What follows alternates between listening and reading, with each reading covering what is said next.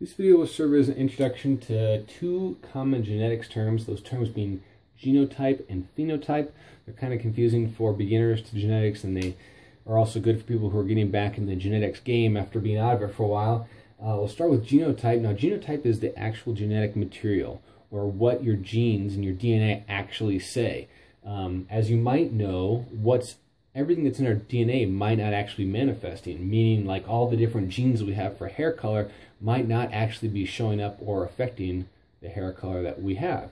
We get one set of genes or one set of DNA from our father, and we get one set of genes or one set of DNA from our mother. Now they combine into two sets of genes or two sets of DNA, and that really is our genotype, meaning what our total DNA says. Now some parts of that DNA, like I kind of mentioned, they're not active or they're not showing. So like for hair color, we might actually have two sets of instructions for what our hair color should be. Our father might be saying something and our mother might be saying something.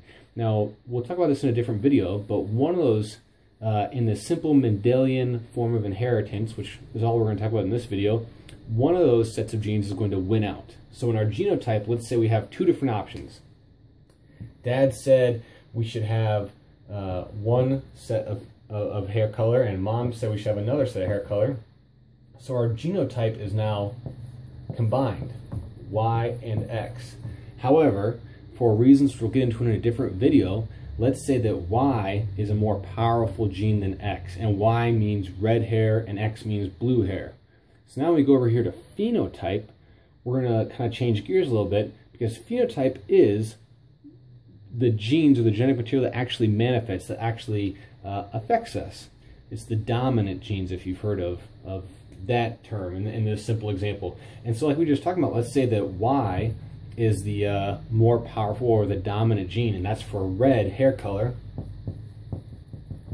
That means that our phenotype will be red hair.